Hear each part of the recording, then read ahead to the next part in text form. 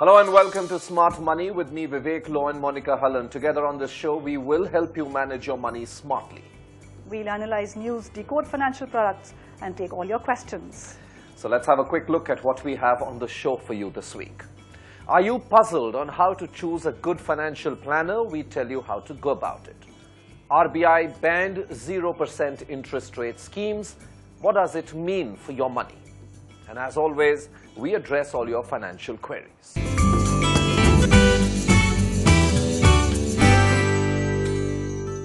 Getting the right financial planner can set your money life on track. However, recently, we have been receiving a lot of queries from our viewers saying that they are facing problems in getting the right planner. Are you also struggling to find the right planners who can manage your money and help you achieve your financial goals? Today in our special segment, Investment Ladder, we guide you on how to make the right choice.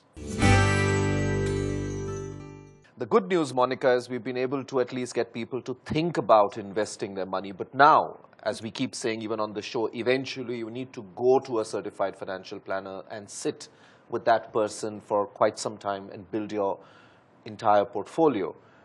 But then comes the next question, how do I pick the right planner? What should I look for and what should I make sure I don't fall into? What's the guide there? The problem, Vivek, is that the line is fairly blurred between a financial planner, advisor, and a pure agent.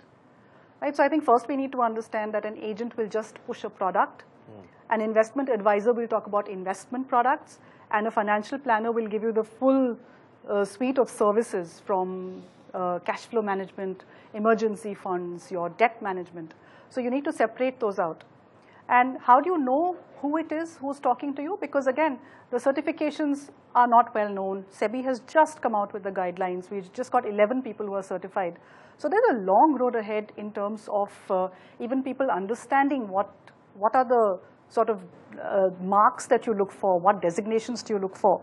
So how do you understand that this person is actually not a financial planner or who is a financial planner? The first clue that you get is that a financial planner will never begin with asking you how much money do you have to invest. He will always ask you other questions about what are your cash flows like, what sort of goals do you have, how many people are there dependent on you. So it's a lot about you and your family and your goals rather than, okay, how much money do you have, boss, to invest? You know, 1 lakh hai, 2 lakh hai. You know, so in that sense, there's a pure difference between a person who's pushing a product and a person who's trying to build a plan for you. An investment advisor or an agent will always talk about the product first. He will come to investments straight out. A financial planner will talk about cash flow management, your borrowings, how do you service them, your insurances. And then, so investment products, you will reach them almost an hour into the conversation and not in the first 5 minutes. That's point number 2. The third is, it's very interesting. A pure product peddler will kind of garnish and will talk about the benefits of a product. A financial planner, especially when he's recommending equity, will talk about the risks. So who is talking about benefits? Who's trying to give you a product clothed in the best possible terms? And who is trying to tell you what a product really does when finally you come to the investment advice? And the final thing that you should look out for is a person who's peddling a product will make you feel worried because they're playing on your fear, your greed, your envy.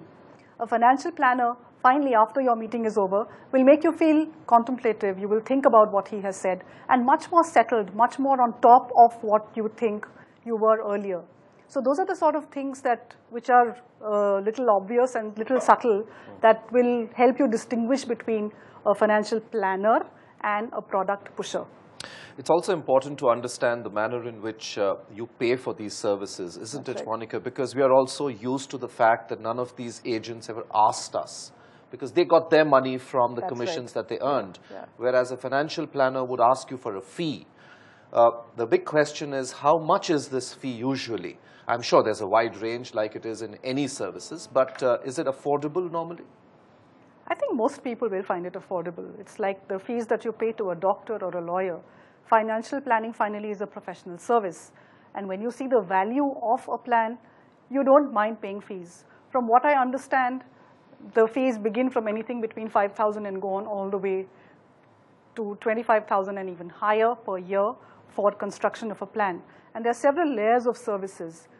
You will have to choose what you want. Do you want just pure investment advice, or do you want a full suite of services? I think the more services you have, the more the service will cost you. And from what I understand of good planners is that charging a fee really has never been a problem, because of the quality of service they offer is so good that not only do people end up paying, they also end up recommending them to their friends and family. And it's fairly easy to get access to some of these planners?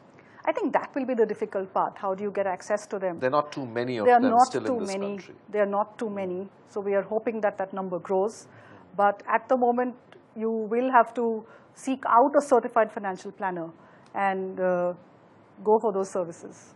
All right, let's take a quick break here. But on the other side, we tell you whether there will be an impact on your festive buying because of RBI's ban on 0% interest rate schemes.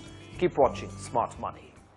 To get our expert opinion on your finances, you can send us your queries at smartmoney@btvin.com. You can also call us on 022 4098 7098. You can also SMS us. Just type SM, give a space, write your query and send it to 977 327 0010.